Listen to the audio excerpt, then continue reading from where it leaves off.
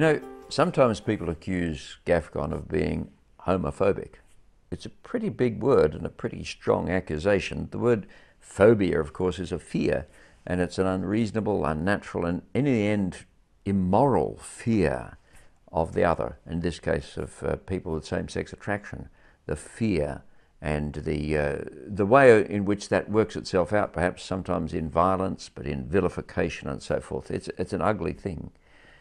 And no doubt, we're all sinful people, no doubt there is. Sometimes that accusation can be levelled against all of us, one way or another, homophobia. But it's not the biblical way.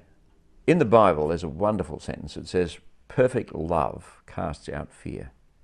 And we're called upon to love. We're called upon to love our neighbours. We're called upon to love our neighbours because we, sinners that we are, we have been loved by the grace of God.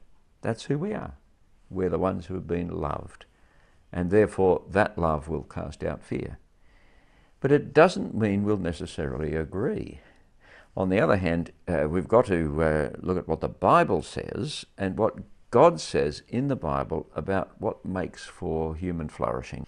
And in the Bible, it tells us we are to be chaste.